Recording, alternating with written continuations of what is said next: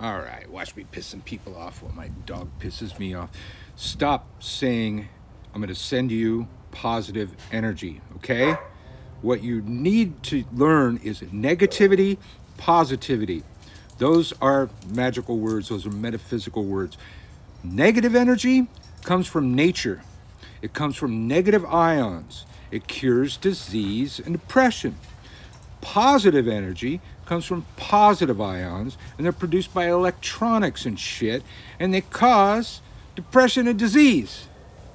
You can be fucking somebody up while sending them the wrong energy because nature doesn't care if you use the words wrong. The words have a meaning to the universe in general. If you use them wrong, you're going to do wrong.